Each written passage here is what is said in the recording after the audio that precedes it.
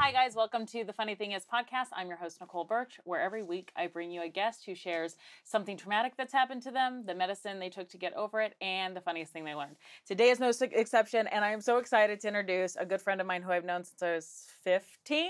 It's been a long time. The hilariously talented Chris Porter. Yay! Cue and applause. 15? You were, yeah. Yeah. You're 3 years older? Maybe? I don't know. Okay. No, was I already doing comedy? You had just, well, you performed at my 18th, like I was 18, so it was graduation party. Yeah. I don't know. I really don't know. Then I just feel like you've always been there. Yeah. Like same. an angel on my shoulder. Same. Aw. You were, oh, that's a question I have. So I went to Bishop Miege, and so did your sister and like your whole your mom and everybody, right? My dad didn't. My dad went to North. And Right. I think my mom went to North for a short time. Okay. Oh, it was the St. I'm thinking of your mom, grandma, or your mom, St. grandma, and sister Agnes. all went to St. Agnes. yeah, That's and what I it think was. my mom went, and I know my mom went to Miege. I just don't know if she graduated. But why didn't you go? Because you went further out, right? We lived out west when I started high school. Oh, that's why. Or started school, for that matter. I Okay. went to a parochial school for 6 months in first grade. Okay. And then we moved out to the country. And my parents at that time didn't have the means to drive me to Right. the local, whatever, Catholic school. So Right. the bus. So I ended up going to public school. Okay. And I really enjoyed it. I went to Yeah. a very small school. I was out in the DeSoto Yeah, district. DeSoto, yeah. So it was great for me. I got to play all the sports. You know, it was a small enough school to where they didn't have cuts and sports and all that Yes, stuff. So everybody got to play. everybody I got love to it. play, yeah. Yeah. And well, I don't know if everyone got to play. Everyone got to suit up. Okay. There you But you had to earn your spot on the team, but for sure. go. Okay. But yeah. So and then literally, I think a month after I graduated high school, my parents were like, "This is enough of this shit." Yeah. They were like, "That's enough of that," and we moved to where you met Yeah. us. Yeah. Okay. So And then I remember, so I did not smoke. I still don't smoke a lot of weed, okay. which is I Don't know- worry, I'm making up for it. Okay, good. You're doing my I'm part. getting Good. your. I had a high school boyfriend named Jimmy, and you were performing at Sanford and Sons, and I think we'd met at you and I were talking at like a family function or something. You're like, "Oh, I'm performing Yeah. this night," and I was like, "Oh, I'll come." And was it 18 and over or 21 and over? It was that club didn't really care, I was gonna say, I was like, especially if you were attractive in the least. I think these are the exact words you said that Yeah, night. yeah, 'Cause yeah. I was like, I don't think I'm old enough to get in, and you're like, it's fine. Yeah, you're hot enough to get in. I was like- think we're probably my words. We're great, perfect. Because it was just a den of ne'er-do-wells and sycophants. Yeah, so, so we belonged. So we went to go see one of your shows, and I came home. I don't know. I think I had like a midnight curfew, and I came home at like 12:15 or something, and I reeked of weed. And my dad was so mad, and he was like, "Why do you smell like weed? What is going on? You're in so much trouble. This is not how I raised you." Blah blah. And I was like, "Well, I was with Chris Porter," and he goes, "Oh." Go to your room. You just take a shower. And I was like, what? Because Yeah. like our dads were friends. Yeah. And so it's like, oh, okay. If he's I know, Chris. Oh, Porter, yeah, That he kid- smokes weed. It's That fine. kid needs weed. You're the he's only weird. person I could have gotten away with that You're stuff welcome. with. Yeah. You probably just use that excuse for the rest of time. That's it. You're like- To this day, I'm like, Chris Why Porter. does your room smell like weed? Chris just jumped out the window. It's nuts. He was just in here. 20 years later. That It's dude crazy. loves to scale walls for some Just reason. to come inside, smoke weed, and leave. I'm It's like, nuts. say hello to Dad. And he's like, fuck that dude. He's kind of a dick. Love you, Larry. Yeah. Oh, L dog. Yeah. So that's how we know each other, and then Yes. you started, and then you did. I kind of watched your career from afar then, because then you came to LA, right? Pretty quickly. Yeah, I moved to LA in 2005. Okay. Yeah. So, and then got very lucky to get on TV within 6 months of getting out here. Was it 6 months? I remember Yeah. it being fast. I didn't know it was It that was, fast. so You're talking Last Comic Standing. Last Comic Standing. Yes. Yeah. So I had met Dave Becky at Mitch Hedberg's funeral, unfortunately. Oh my God.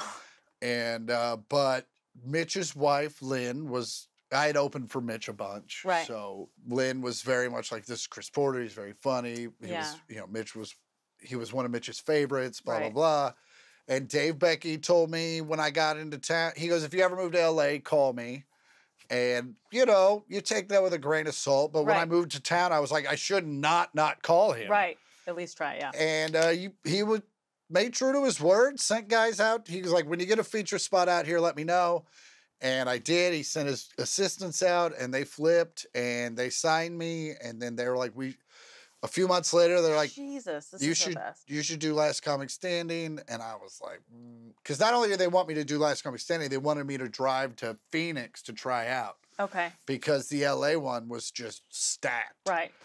And so, you know, I wasn't making a lot of money at the time. And so driving to Phoenix on my own time do a free show, it was like, okay. Like, I remember I went in and did my audition and then had to wait in the parking lot for like 5 hours for the show because I didn't have a hotel room. I didn't have anywhere to go. My God. So I just hung out in my Lincoln, walked to Taco Bell, you know. Yeah. Luckily, it was February, I think. So it was wasn't super hot. Right. So, yeah, I just hung out. And I remember 5 hours later, put on my dress shirt and walked back into the club and did this ridiculously packed show and had a great time. And then, that's... Was that like one of the warmest crowds ever? I would imagine. Oh, yeah. It was hard to fail in front of them. Yeah. And a lot of people did, so. And then you did really, really well. I did, I got real lucky with Last Comic Standing, and that just, if anything else, kind of solidified me as a headliner for a little bit on the road. Yeah. And then allowed me to pay my bills with comedy. Yeah. Because this was pre-Uber, so that, you know, like those jobs weren't available. Right, so, what were you doing to make money? Was anything besides comedy? Or no, I was doing I was working stand-up comic when I moved out here. Okay. Like I was working the road year-round as a middle act. Okay. Which was a struggle, yeah. especially moving out here. You know, your rent goes up. So expensive. But then, so luckily I got Last Comic Standing, and then the year after that was amazing. Yeah. But it also kind of skews your perspective a little bit. Yeah. You're like, this is easy. Yeah. Why are you people struggling? Yeah. Like, I've been out here 6 months, and I'm making more money than... Yeah. And, I mean, you don't say that out loud. Right. But I probably definitely had that attitude. Yeah. And, you know, you're also 26.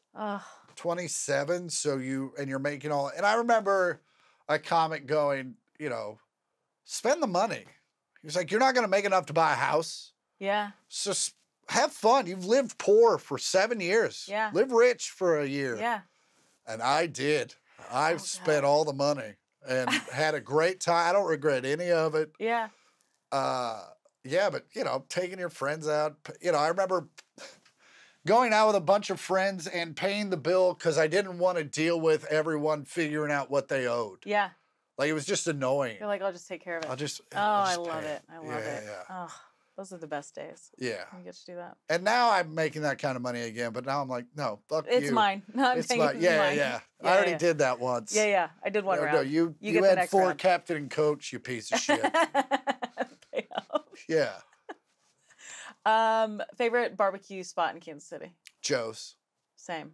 The best. Still best burnt ends I've ever had. And the best pulled pork in town. Oh my God, so good. Yeah. I should tell you I'm now really good friends with the owner. Tell him I said hi. Tell him. I became randomly through an old bar regular friend of mine. She was like, she goes, I have a friend that I met who dabbles in barbecue in Kansas City. I was like, yeah, everybody dabbles in Kansas City. And she goes, what's your favorite one? And I was like, Joe's KC. And she goes, it used to be called Oklahoma Joe's. And she's like, that's hers. And I was like, what? Yeah. And she was like, anyway, she's going to be here. She wants to take you to lunch because my sister had just gotten married. Yeah. And my sister had her wedding catered by Joe's. Yeah. And so I sent photos and I was like, look, this is what we had. And she goes, she wants to take you to lunch. So we all go to lunch at the rooftop of the Waldorf Astoria. Okay. Which I've never been. Yeah. And I'm like, I don't belong here. So I walk in and it's just, her name's Joy. She's the coolest chick ever. I have been there. That's a great restaurant up top. Up there. It's gorgeous. And it's not super expensive for being on top of the Waldorf. No, and the view's spectacular. Incredible. It's crazy. And so we're sitting there having, and she's ordering caviar fries. And I'm like, oh, okay. So we're splitting of this. Okay. And like the wine, she's like, we'll do middle tier wine. And I'm like, okay. And we ended up hitting it off. And I love that she doesn't come from money, because there is something like Waldorf Astoria. I'm thinking we might not have a lot to talk about. Because you're looking around and you're seeing all these families that this is just life for them. No clue. Yeah. I rode up on an elevator with two girls who are probably 15, 16 with their service dog, and Gucci'd out. Like, actually, they're in designer. I don't even know what the designer is, but their designer. Oh, I've never heard of them. Yeah, a 12-year-old should not have $1,200 slides. No, that's what... And they had slides. And I was like, what is happening? And they were not bragging. She goes, I think they were friends. And she goes, do you remember when we went to Nantucket? And she goes, which one was that? And she's like, the one on the East Coast. Yeah. And I was like, what? They have no idea. The one on the East Coast. They just get on their plane, but then they go. They go, and they're very vapid. There's no depth to them. And I was like, I would love to have their money, but I don't envy that that's their childhood. Yeah, well, there's never any pain or distress. No stakes. Like everything you just go from your house to your plane to your other house to your friend's house. Everything's great all the time. It's great. I think they're the people that consider themselves cultured because they travel a lot, but they actually never leave the hotel. They never left the hotel. No. Yeah. No. Then you haven't been to a museum ever. Yeah. You're like, well, I've had a baguette in France. You're like, well, it's not the same. No, I had a baguette at the France part of Epcot Center. Same thing. Probably same. I probably learned more than you did. I asked questions. Yeah. So we're having lunch.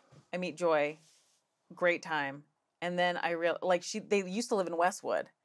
And they had normal jobs or whatever. And then I guess her husband came home one day and he's like, we're going to quit our jobs and we're going to put this barbecue place in this gas station. She was like, no, that's a terrible idea. My dad knew them because Dad used to competitively do barbecue. Yeah. And I'm totally fucked up that word, competitively barbecued. That's a lot. And he knew the Stanies from the barbecue days. Oh, really? And he was like, oh, he's going to that'll be great. And then it's really good. Yeah. And so God bless them. Yeah, it's still my favorite. And then you get the ones that are like Q39. Q39's bougie barbecue. Yeah. It's not. First off, cloth napkins. No, thank you. Yeah, not at a barbecue place. Not a real. That's not. Yeah, and everyone talks about their wings. Andy and I went and had their wings. Andy's my sister. Andy, and no. Yeah. They're fine. I don't know what the hubbub's about. I used to like Arthur Bryant's back in the day, and now I can't do it. Sleeper is Zarda. I like Zarda. Yeah, Zarda. I know the Zarda family. And then the Gates. Gates just is so national now with the sauces and stuff. It's like I don't need to go there anymore and get screamed at. That's what I was going to say. I don't want to be insulted right when I walk in. It's a lot. So heavy artillery. I mean, but also if they don't yell at you, you're like, well, that's why. Why are you leaving me out? Yeah. Then I get upset. Okay, so that's our Kansas City background. So here's the question that is in line with the podcast. So what is something that happened to you in your life that changed everything? Oh, I got hit in the head with a golf ball. Okay. And had to have brain surgery at 17. So. Yikes. Yeah, it was pretty intense. Also, did you know I didn't know that about you until you posted it on Instagram like a few years ago? Oh yeah, on the anniversary. Well, you can actually see a lot of the scar here. I see it now, but I was also like, I knew you because I'm like, okay, if I was 15 when I met him, you would have been 18, so it would have been. It was after that for sure. So it would have been after, but like the fact that it would have been pretty soon after, and I still never knew. That's so crazy. Yeah. It was probably not a leading thing that you introduce people with, but no. It's funny. Most people don't notice the scar. People that do are like fighters, like Jason Ellis. Yeah. I walked into his podcast and he goes, first thing out of his head was, "What's that? What happened to your face?" And I was like, literally, no one's asked me that. Ever. Yeah. But you're also like 6'12", so I feel like I not wouldn't a lot have of seen people. it. Well, but yeah, so got hit. Played like 5 more holes. Because I was 17, you know, and growing up in Kansas, you were taught to brush it off and play through it. You were playing with your mom, right? Playing with my mom. Andy wasn't playing, but she was walking around with us. Okay. So I just gotten contacts for my eyes. Okay. And so Mom turns around and I'm on the ground doing this. She thinks I'm just messing with my contacts. And she was like, what's wrong? And I was like, I got hit. And she's like, seriously? And I'm like, yeah. And she came over. Oh, she didn't hear it or anything. This old man comes right, because it was like a dog leg right, which means it kind of turns. Yeah, yeah. And the old man comes around and my mom, oof. I rolled her car. No one's made my mom more mad than I have, and maybe my sister. And I've never seen anything like. Yeah. She went full like primal gorilla on this man. Yeah. Yeah. Like to the point I was like, hey, calm down, man. I'm fine. Everybody's fine. And but like she was like, are you okay? I was like, I'm okay. And yeah, played a couple more holes, parred the hole I got hit on. No. Amazing. Yeah, it was pretty great. And I'm sure I let my mom know all about that. I was like, what up? Yeah. And yeah, so after about 5 holes, like started seeing double. The headache started getting worse. Oh, God. Was there a mark? Yeah, it was a pretty big thump, pretty big lump. On the side there? Okay.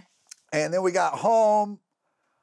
And, my mom's not a nurse. She's in insurance. She was like, I'm going to go take a nap. She was like, okay.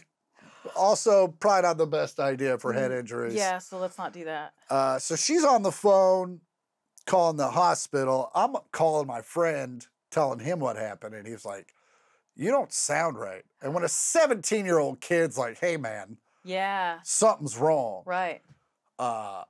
So I was like, all right. And at this point, the headache was now like exponentially worse. Right. And I couldn't see well. And so I went to the top of the stairs and I'm like, Mom, I think I need to go to the hospital. She's like, let's go. And I mean, when your kid, as a mom now, like when your kid tells you we need to go, like, done. Like I couldn't drive fast enough. Yeah, I just remember her holding my hand and just trying to keep me awake. Mm-hmm. And then we got to the hospital and we got to the front desk of the emergency room. And the lady goes, what's wrong? And I just went, whoa, and I just threw up all over the desk. Oh, my God. And I was like, I got hit in the head. She was like, let's go. Oh, that's your ticket back right now. Yeah, that's an express pass. Wow. And they took me straight back, got me into a CAT scan. And I remember the doctor, and I got real lucky in the fact that the #1 neurosurgeon in Kansas City was on call that day. Holy shit. And yeah, he came in and was like, he was so ice cold about it. Yeah. He was just like, yeah, here's what's wrong. We need to get you in for some surgery. And I was like, you're 17, 2-a-day for football started in 2 weeks. And like, that's all I was worried about. Yeah. And I was like, well, if I don't do the if I have the surgery, can I play football? And they're like, no. And I was like, well, then let's just wait till because he was just so calm about it. He didn't make it seem like it was a life-threatening event. Yeah. And he was like, I was like, yeah, well, if I can't play football, I'll just wait till the end of the season. He's like, he goes, you won't be here tomorrow. And I was like, and I'm out of it. And I go, yeah, I know. We'll leave. I'll go home. Yeah. And he's like, no. He was like, here's what's happening. He's like, do you notice how the knot's gone now? And I'm like, yeah. He goes, it's because the ball cracked your skull. And the blood that was the bump went back into the skull. Oh, my God. And it's starting to clot between your brain and your skull. That's the headache. Oh, my God. And he goes, your brain is continuing to bleed. And he was like, so the blood will continue to clot and you will die one of the most horrific deaths ever. Holy shit. And I was like, and in my head, I'm like, well, then why was it an option? You should have just come in and said, we're going into surgery. Yeah, you don't need me to sign off, right? And, like, just do it. He was like, I was like, oh, I didn't know. I was like, yeah, well, let's have surgery. Yeah. And then, yeah, I had the surgery, woke up. That had to be like 5 or 6 at night. Okay. And that's about all I remember until I woke up and it was like, I just looked at the clock and it said 4, it's 1995, so it's still the big clock. Yeah. With the hands, and it says 4 something. And I look over at my dad sitting there reading the paper. And I go, what's up? And he was like, what's up? I go, is that morning or night? He goes, morning. I go, the fuck are you doing here? And he was like, you're my son. Fucking, I'm making sure you're okay. And I was like, oh, fuck. Yeah, I guess that makes sense. You know, you're just waiting. I'm like, why are you here at 4 a.m.? Yeah. And yeah, so prior to that, I was already talking to the Navy. I was going to go into ROTC. Okay. And no inkling about comedy. Well, I mean, we grew up in Kansas. Yeah. Where are you going to do comedy? Had no idea how to start that. Right. Like, I always compare it to, like, being a NASCAR driver. It's like, what's day one of that? Right. Yeah, my next 8 years were planned. Shit. It was 4 years of college, paid for by the Navy. Yeah. Graduate college, go straight into officer training. Yeah. And then I owed the Navy, whatever, 4 years, 5 years. Yeah. And then bounce, and then figure it out from there. Right. You know. But you had a solid 8. But I was done. Yeah. And then that disqualified me from everything. It was like this weird, you know, you're 18. How long did it take you? Because I've seen the photo, right? Yeah. So it's like, it looks like over an inch wide, and it's all the way wrapped from ear to ear over your head. Well, the stitches were an inch wide. Okay. Yeah, but it went from here to here. Yeah. The stitches were in there like a normal amount of stitch time, like 6 weeks or something. I remember going in and having them cut out, like it happened in a doctor's office. Right. From the same surgeon came in, and you're 17 and you have hope and you're stupid and you're like, I don't know, is it healing right? I can play football right now, right? God. And he's like, fuck. And he again, he was ice cold. He was like, you can play golf if you want. I'm like, what a dick thing to say. What a shitty thing to say. And he was like, we can talk about basketball when the time comes. He was like, but you'd have to wear like a thing. Yeah, and no. So basically you couldn't do any like heart-to-heart contact sports. No, and disqualified me from the Navy completely. Like, yeah. I called the recruiter. He's like, yeah, no, you're done. Yeah. Fuck. And so now I'm like, well, now what? I'm still going to go to KU. Yeah. What they didn't tell me was that I was going to go through a very, very heavy depression. That's like super common with head injuries, right? Yeah, no one mentioned that. I didn't know anything about it until years later. Oh my God. When I was having a beer after a show with a neurosurgeon, and I was telling him the story, and he goes, did you go through a heavy depression after that? I go, yeah. And he was like, yeah, that was because of the head injury. And I was like, really? Because I thought it was because I was 18 and didn't like myself. And so that was like that was tough. But, first off, I went to the University of Kansas. I did not go to a dorm because my mom was like, it's the same amount. Yeah. If you want to live in an apartment. Yeah. And me and my buddy were introverts, and we're like, yeah, let's do that. Yeah. We'll be cool. We'll go out. We'll meet girls. Granted, neither one of us talked to anyone when we were out ever. We would just sit in the corner and drink like two creeps and be like, why isn't anyone talking to us? And so that was, and he was super manic, like the highest degree of manic depressive, bipolar, that's what it was. So he's dealing with that. I'm dealing with my stuff, and it's just this weird environment to be in. And, you're away from home, you're away from your friends, you're not really hanging out with anyone. It was, and then you wake up every day and you're like, oh, like I remember waking up certain days and being like, oh, fuck, I woke up today. Like you didn't want to be here. I didn't want to be around. Yeah. And I didn't know why. I was like, you look around, you go to, and that affected me going to class. Like I never went to class. Like all I wanted to do was play NCAA college football and chew tobacco. And like I wasn't even really smoking weed yet. And then I thought you were born with that.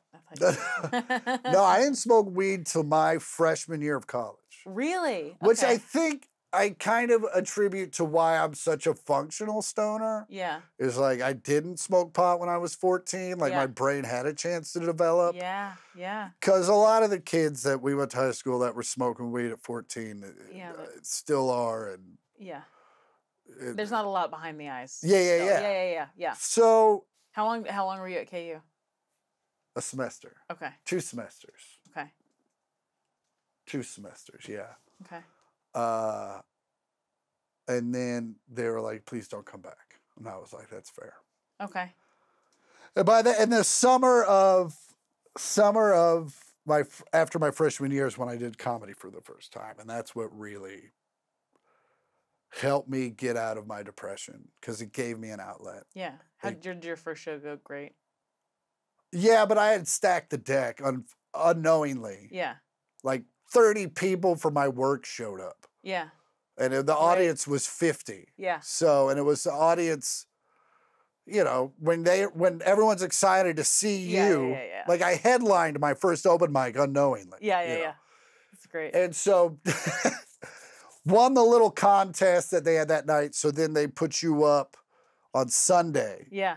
And in your mind, you're like, oh, this place is going to be sold out, blah, blah, blah. And the guy that was headlining was someone I'd seen on TV. It was the Incredible Wid. Okay.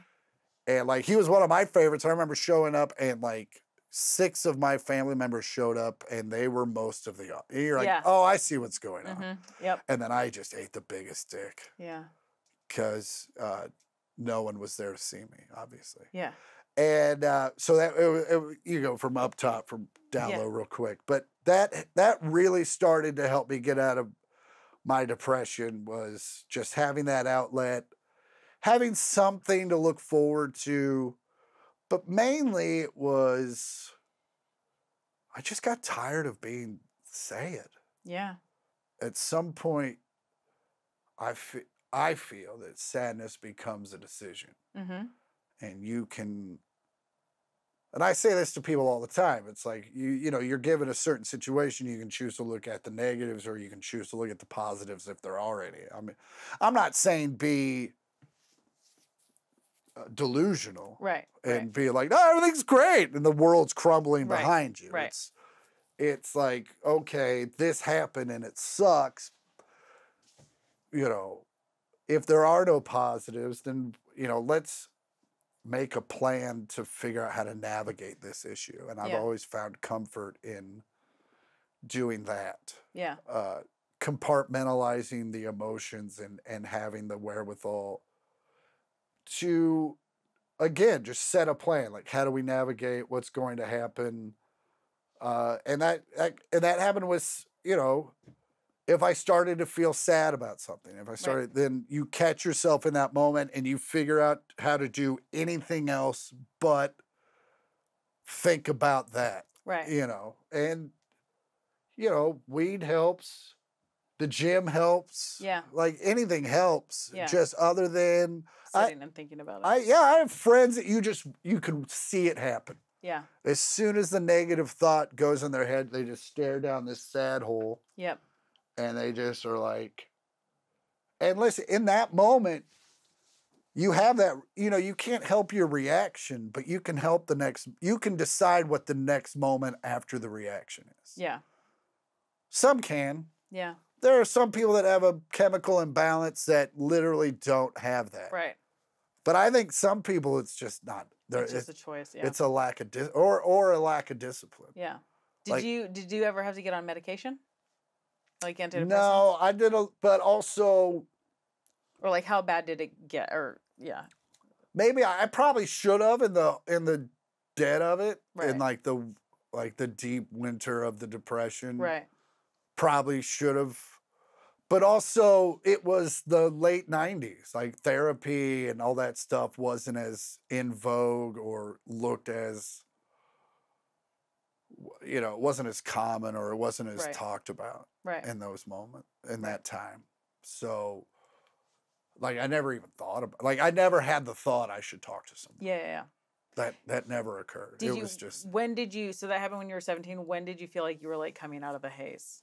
Like, where you could be, like, steady, I guess. 35. Really? Was when I started to realize, you know, you have to take accountability. Yeah. And you have to make the decisions that was when I really figured out to choose happiness and to choose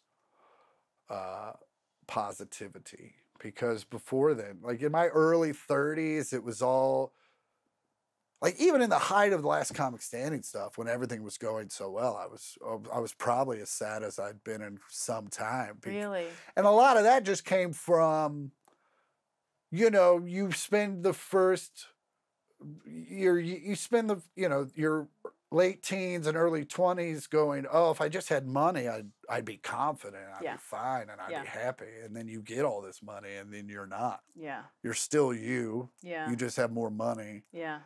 And then you try to go out and buy stuff because, you know, and that's what I did. I would go shopping every day, and you'd come home with a shirt because it made you feel good. Oh, God, yeah.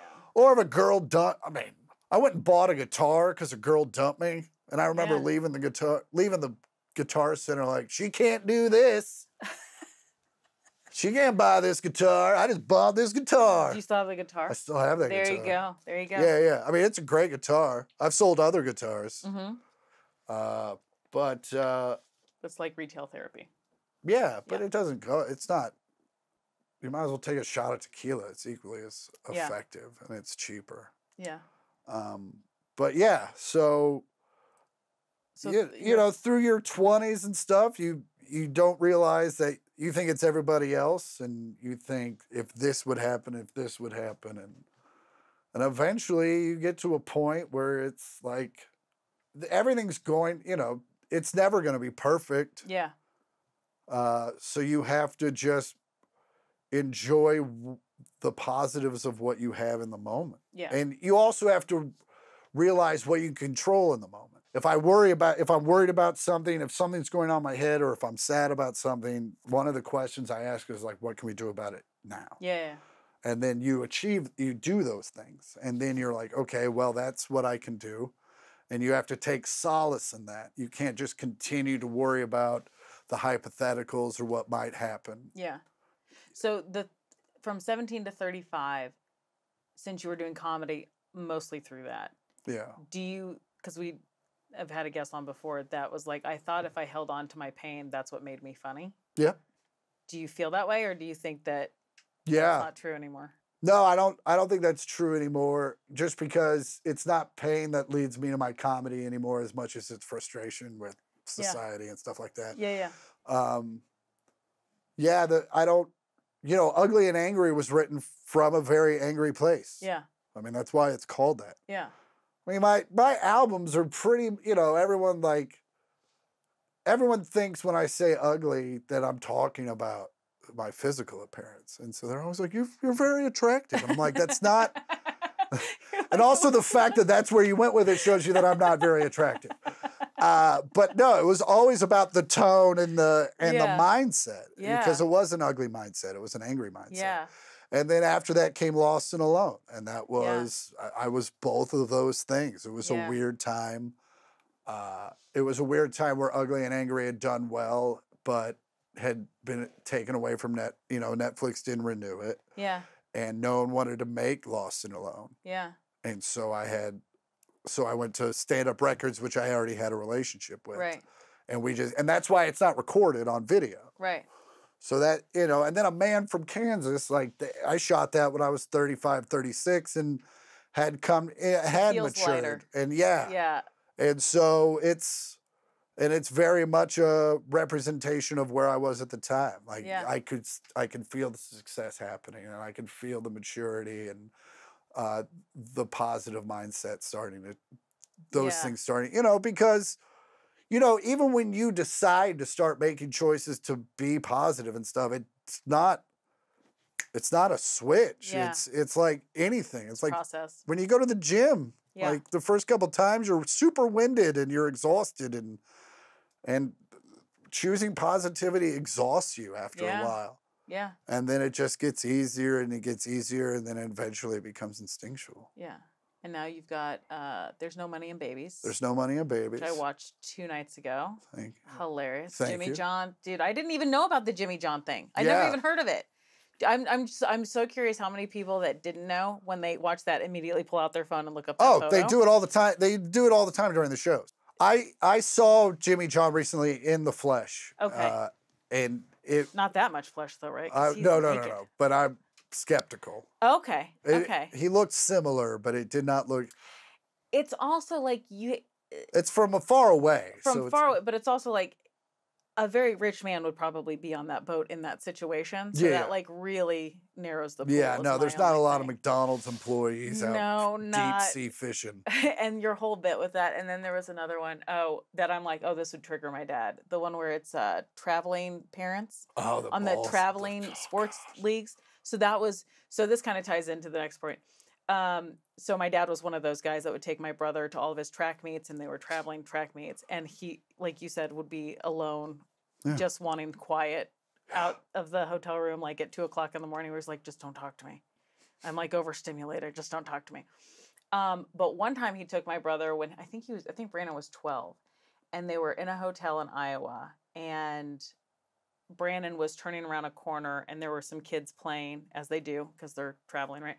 And they were trying to flick cards, like playing cards, into a hat. And my brother crossed around at the wrong time, and one lanced his eye. No way. Yeah, so Dad takes him to the emergency room, and now at this time, Brandon his whole thing was he wanted to be a pilot for the Air Force. And he was the best runner on his track team. Actually, I think he was older than that because he was already playing football. So he would probably have been, I guess you can play, but I think he was playing high school football. Okay. So maybe 15. And he wanted to be a wide receiver, even though Dad wanted him to be a quarterback, blah, blah, blah. And, or maybe it was the other way around, I can't remember. But they took him to the emergency room. The doctor said, yeah, it's probably fine, but when you get home, make sure you go to your eye doctor. Worst thing that could be said. Because he ended up running the track meet the next day, and maybe the next day it got progressively worse, swollen. By the time they got home and Nancy, my stepmom, saw it, she was like, what the fuck? Yeah. We're taking him, and they took him back into the emergency room. They prepped him for surgery. He needed a cornea transplant. It probably could have been saved. It probably could have been saved. And life before him, he was like the super athlete in our family. Yeah. And then all of that just kind of went away. And next thing I know, my parents, who were very against video games, were letting him play video games. And it's been interesting. And now he's, I'm 41. So he's probably 31, 32. And I still don't think he's recovered from a lot of that. And it's interesting how. Yeah, you have to. It's something that doesn't just happen. Yeah. You don't just wake up one day to go, I'm over that. Yeah. You have to, sometimes it takes therapy. Sometimes it just takes adjusting your perspective. Mm-hmm. But you have to, some people do get stuck in the weird hole and they just never come out of it. And they sit there and they think about what might have been. And that's a choice. Yeah. You can choose not to. Yeah. And he's married. He has 2 beautiful baby girls. Yeah. And he's done a lot of that, but I think he's kind of white knuckled his way to that point where it's like, and as a family member, I don't know how to help that. And I don't know how dark it's gotten. And I know I don't know how dark it's gotten. And it's like, how do you help somebody? I mean, also, I was very fortunate to find this, like I really do feel like God was like, hey, man, you're going the wrong way. Yeah. I know that seems like, and that's a great path to go, but also maybe you're supposed to be doing this, telling jokes in malls. Yeah. And it's a better schedule. Yeah. I'll tell you that much. Yeah. And also, I would have graduated officer school August of 2001. Yeah. Oof. Okay. Yeah. Oh, no. Yeah, okay. yeah. Yeah. That would have been a tough time. Different path. Yeah, because, again, in the late 90s, when you're like, I'm going to be in the Navy, great. I'm going to sail the ocean. The world's fine. That's it. Everything's great. No one's going to attack America. Who's stupid enough to do that? Then they're like, guess what? Front lines. Yeah. Oh, Oh, granted, I was in the Navy, so unless I would have become like a SEAL or something, I would have been just fine. I come from a long line of Navy guys, and there was, I think Drew Lynch has a really good joke on it where he's talking about like, it's like telling, it's like I'm going to butcher it, so I'm not even going to try it, but like the difference between a Marine, an Army guy, and a Navy guy. And the Navy guy is like, oh, we're just stuck on this boat all day. And I'm like, I sent it to my uncle, and he was like, that's not funny because he's a Navy guy. But it's like, yeah, that's what you think it is. But it's like, again, you just never know what's around the corner when you sign up for. Yeah, but Saving Private Ryan, I didn't see any Navy guys on that beach. No, it's true. Yeah. Okay, so what would you say is your medicine that helped you? If you had to pick one thing that helped you kind of heal from all of it. I mean, is it weed? Stand-up comedy helped. Okay. I think perspective. I mean, it's hard to say go get perspective because it's not bottled up. But like, you only get one choice at this life, and you can either pick to be sad all the time, or you can pick to be happy all the time. Yeah. And to be honest with you, the rest of the world doesn't give a shit which one you choose. Yeah. It's really up to you. Yeah. And you know, it's a choice you have to make every day. And it's sometimes a choice you have to make multiple times a day. Yeah. And weed does help sometimes. Yeah. But also moderation of everything helps. So like, I'm not saying. Because you also do CrossFit and stuff like that. Yeah. CrossFit helps. Yeah. Yeah. You know, I'm always looking for a way to feel better that isn't, you know. Yeah. You don't have to buy through it from a guy. Right. You know, like, I mean, I tried cold plunges. Yep. No, thank you, man. Experiment failed. Like, not everything's for everybody. The morning showers and stuff, I think I did that for like 2 weeks, and I was like, this is not helping, and it's making me angry. It's making me so fucking angry. Yeah, but like, I jumped out of an airplane. Oh, yeah. Okay, how was that? That was great. Yeah. Would you do it again? Yeah, 100%. Oh, but okay. I would only do, so I did it with the Army. Okay. That's who I would want to do it with. With the guys that like normally jump out into stadiums and shit. Like, I did it with that guy. Yeah. I didn't do it with They're like, we're not doing this recreationally. This is like. No one here has dreadlocks. Yes. Okay. So, and now that guy has since retired. Okay. But we're still friends. Yeah. Maybe one of the drunkest I've ever been was with that guy. Okay. Not when we jumped. Fortunately. Okay. I was gonna say that's. But and now he jumps professionally. Yeah. I would jump with that guy again. Yeah. But yeah, I'm not jumping with Ross to Steve. Yeah. But I thought it would alleviate my fear of open heights. Okay. And it didn't. No. I have that fear too. I did the, do you remember Worlds of Fun? They had the Ripcord? Yes. Yeah, I did that. And I did it with a cousin on each side, 2 guy cousins on each side. And I was like, I will throw up. I did that with Andy, my sister. Did you? Did she get? She had the Ripcord. So they pull us up. And we're about to where I think we're supposed to go. And then you look back. And I'm like, why are we still going up? And I look, we're not even halfway there. I thought we were a third of the way there. And I look back and I was like, are you joking me? And so we get up to the top and you're like this. Yeah. And Andy's just giggling. And I go, and I'm mad. I'm like, Andy, you pull that fucking Ripcord, I swear to God, I'll fucking murder you. And you just hear her giggle and rip the cord. And I remember having this thought distinctly. How is Andy screaming and laughing at the same time? I can see her doing it. I can actually hear it. She is not screaming. I'm the one that's screaming like a little girl. She's laughing at me. She does not have the ability to make 2 voices at the same time. It's you. It is me, and she's dying laughing. Oh God! And she brings that up all the time. She was like, "You motherfucker." Dude. But and it was one of those when I jumped out of the airplane. You're attached to him, and right before, first off, I'm the first guy out of our flight, which means I am in front of the door that you jump out of. Okay. Fun fact, first 2,000 feet of the flight, the door is open because there's no cooling system in the plane. Yeah. So I'm just staring out an open window, and this seatbelt is not a regular seatbelt. Yeah. It's like this weird like thing that goes in like this. Yeah. And I'm not 100%. I've never figured it out. And so I don't know if my seatbelt's connected. Right. It looks like it is. Right. I am white knuckling this bar. Oh my God. So hard. So finally we get up to, so they close it and then I'm fine. And then we get up to altitude. And I look over at dude. I was like, so what do I do? He was like, I got to do, it was like 3, 2, 1 jump. He's like, you don't have to do anything. He's like, you just hold on. I will do all the things. And I'm like, okay.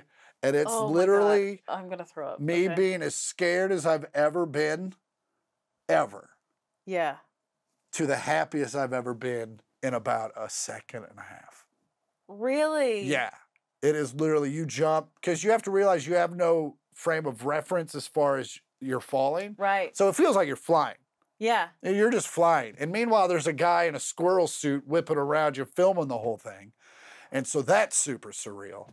And I've seen the video. I think you post it I on posted Instagram? the video. Yeah. Now that sounds But familiar. no, and it was just like the most incredible thing. You free fall for almost a minute, and then you land, and then you get to control the thing, and then you land, and yeah, it was the coolest. But yeah, I'm just always looking for stuff like that to get that dopamine rush, to just say I did, go out and do stuff. Go say out, you lived. Yeah. Yeah. There's, you can sit at home and drink beer and smoke weed every day. Yeah. And I do it a lot of days. But on the days where I can find something better to do or some event, yeah, I go do that. Yeah. Yeah. I'm rarely home. Yeah. Because I'm out. It's fun to have friends that have money and a lot of free time. Yeah. And I've kind of gotten myself into that situation. So it's like, those are the friends you want. Those are, hey, I'll see you in Phoenix. Yeah. Okay, great. There's when we did the Ripcord too, it was like they're like, okay, 3, 2. I can't remember if there was an announcer that did it or they were like, do the 3, 2, 1 countdown, and he pulled on 2, and I screamed fuck I was probably 16, fuck all the way down, and I remember Nancy was because she signed the permission, right, because I was too young or whatever, and she was like, if anything happens, your mother will kill me, and I was like, yeah, she will. Yeah, she will. She'll definitely fucking kill you. But it is a dopamine thing. I still don't think I could do that again. I've thought about that. And another thing is, don't be afraid to shed friends. Yeah. Like if you're like, I've definitely been in I've had friends that are around me that were kind of miserable, but more so they were upset with you when you were successful. Oh, that's awful. Yeah. And you just, friendship's a two-way street. And if those people bring you down and you're always the guy that's building back up, like you only owe them so much of your time. Yeah. And so I'm friends with a lot of the people that I've been friends with since I was 12. Yeah. But I'm also not friends with some people that just, our lives went different ways. Yeah. And, I didn't feel, it wasn't fun to hang out with them anymore. Yeah. And again, it comes down to, you go through life once, man. Who wants to spend it with a bunch of people who are going to tell you how much shit sucks all the time? Yeah.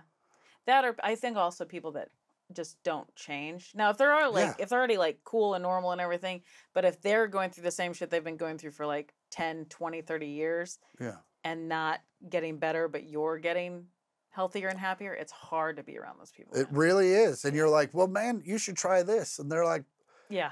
The moment one thing goes wrong with that plan, they're like, well, it didn't work. Yeah. You fucked me. And you're like, no, man, no plan's perfect. You just got to keep trying. And they're like, no. Yeah. It's either fucking all the way or nothing. Yeah. Well. I literally have like 4 people in my head when you're saying that. Yeah. That's it. Yeah. So, okay, after getting hit in the head with a golf ball at 17 and having major brain surgery, what is the funniest lesson that you've learned? It's kind of like that, it's that boxing thing where it's like a plan's a great plan until you get hit in the face. Yeah. And then you got to figure it out from there. Yeah. And that's life, baby. Yeah. You got a great plan, and then all of a sudden you get hit with a golf ball, and that plan don't work anymore. Yeah. So you got to figure something else out. Pivot. And, I thought I was going to be a businessman. and I was going to travel around and sell stuff like my dad did and have a finished basement with a bar in it. Yeah. And a man cave and a dog. Yes. And I don't have any of that shit. Yeah. And I'm super happy. Yeah.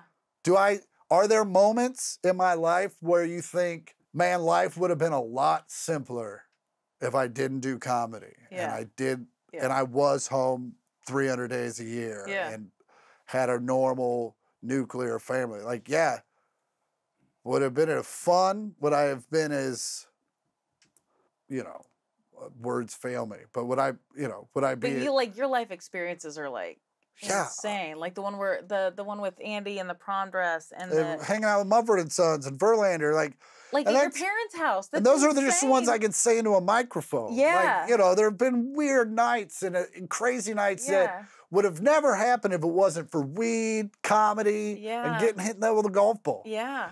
And like, you know, you think about that when you're doing, you know, I was just smoking a joint with Jelly Roll in the back of the Ryman Theater. Like, do you understand that? And I just want to take that clip right there. And we're sitting there and we're just holding court and I'm already having a great night. And then he looks at me and he goes, do you realize Waylon and Willie used to hang back here too? Yeah, and smoke a joint and walk into that honky tonk? That's so crazy. And, you know, it's like these, you know, it's so nuts. And like, that's a life you don't get to lead. If you're in insurance. Yeah. No. Yeah. And so it's, you know, you just gotta, you can't force it. I mean, that doesn't mean that you shouldn't be hard-headed, you know, a little bit hard-headed and persevere at moments. But man, if you can't sing, the band ain't gonna make it. Yeah. You know, so, and also it's like, if you're not happy doing whatever it is you want to do, or doing what it is you're doing currently, it's never too late to figure something else out. It's gonna suck. Yeah. And it's gonna suck for a while, but it could get really good on the back end. Yeah. Thank you for being here. Thank you for having me. Anything else you want to share? I'm trying to think of Kansas City stuff. Have you ever done Big Slick? Would you ever do Big Slick? I've begged to do Big Slick. I've literally, when I had my last manager, he was like, what are your goals? Big Slick was like. My friend Heidi's fucking hosting it this year. Heidi from SNL. I'm like, yo, man, there's this fucking softball game at Cough. I was like, and it wouldn't make me upset about it, except for the comics they have no Kansas. No ties. They don't move the numbers I have, and they have no ties. Yeah. And they know someone. I've always wondered how you haven't done that. It'll be one of those things that eventually, when I do it, it'll be fine. I did get to do the MLB Network last week. Yeah, I saw that. And like the Royals PR guy started following me on Twitter and stuff. Oh, it's gotta happen. And then this year I'm fucking. They don't know this, but I'm gonna book us. That's why I was asking if you're gonna be in town. I'm gonna get a suite on the 29th. Yeah. At Kaufman. Yeah. And fucking, you know, they put your whatever group's name. It's gonna say fucking comedian Chris Porter. Oh my God. And I will fly in for that. But I'm just waiting for it to go on sale. Yeah. Like they're pushing suites really hard, which means I know they're not moving them. Yeah. And last year they had a suite sale, and I'm just gonna fucking. Well, there's the Joy from Kansas City Barbecue. She runs she has, you know, the box seats at the Royals or whatever. Yeah. Or no, the Chiefs. And she's like, yeah, sometimes we go to house. She's like, so if you ever, and I was like, oh, Chris Porter, because you plugged Joe's KC on Segura. Oh, okay. And so I was like, oh, he's actually going to be on mine. We'll plug it too. And she's like, oh, great. Well, if you guys ever want to come see a Chiefs game. And I was like, yeah, let's go. If you guys like this episode as much as I did, don't forget to follow us on @TheFunnyThingIs Podcast on all socials or NicoleComedy.com. And as always, follow, like, and subscribe. Thank you.